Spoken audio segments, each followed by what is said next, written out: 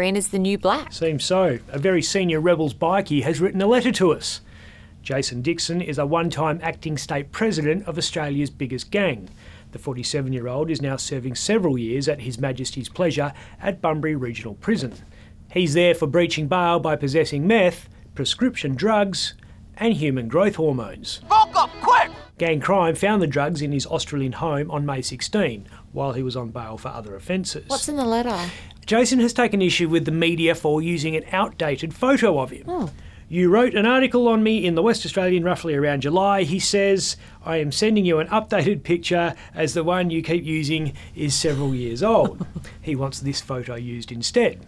It's from his summer collection and shows the now bearded human meat axe in his prison greens. So hot right now. A polite request. Very. Signed off, yours sincerely, Jason Anthony Dixon. Oh.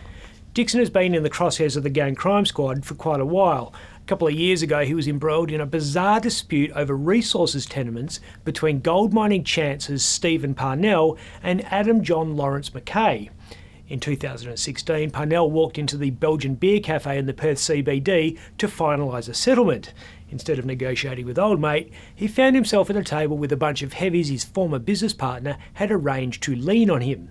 Jason, who was the head of the Rebels Southwest chapter, was one of the heavies there to make Parnell an offer too good to refuse. And hit the spot. Jason got the promotion as the Rebels acting big kahuna when Karl Labrook was slapped with an anti-consorting order. Hard to run an outlaw motorcycle gang when you can't come to the clubhouse. Sorry, not you, Homer. Why not? Speaking of Karl, he's been in the news again. Just pleaded not guilty to charges relating to cash and drugs that were laid in April.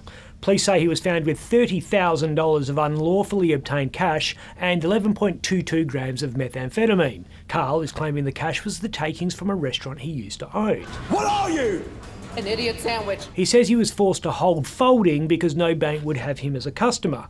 His lawyer Michael Chidori told court at a previous hearing that Commonwealth Bank, Bendigo Bank and Westpac had over the years told Karl they were, and I quote, closing your bank account because of who you are. And it's nothing personal. In his latest appearance before the bench, Labrook had his bail changed so he can leave the state to see his family. He's still banned from contacting members of the Rebels though, which makes life very difficult for a bloke who has spent most of his adult life running with that gang. I wish I knew how to quit you.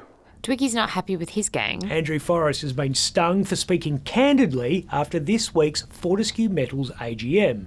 He forgot the first rule of Mic Club. Always assume it's on. People listening in on the live stream heard him complaining about how the meeting was a drag. He was heard saying the welcome to country was way too long, the speeches were way too long, everything was too long. I have to read that because the actual audio has been bleached from the internet by Fortescue's media minders. Well then delete it! Delete it! It's impossible. Just delete it! It could have been a lot worse. Yeah, this whole show was a hot mic moment, so there but for the grace of God. It was pretty tame compared to some others. Grab him by the pussy. I can do anything. I got better. Question number 5, Nicola Willis. Deliberately unpleasant. I suppose you can't help yourself. I can't help myself. No, I thought I joined you today. There's Adam Clymer, major league asshole. This f***ing language. Not the only spicy thing at the AGM. I can understand why he wanted it to be shorter.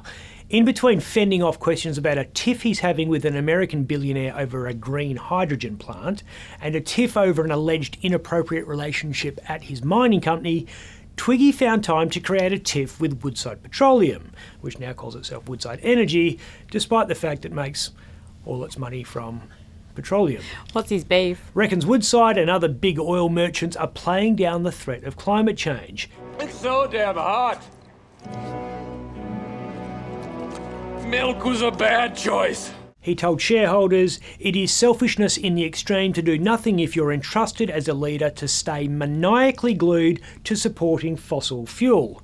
Says companies like Woodside and Exxon are the world's greatest deceivers. Ooh, fighting words. Well, as long as we're all in the mood to condemn deception, let's now note that Andrew Forrest is currently building an LNG import terminal at Port Kembla and funding it with the $300-odd million a year he gets from the federal government under the diesel fuel rebate. I see you. I'm Ben Harvey.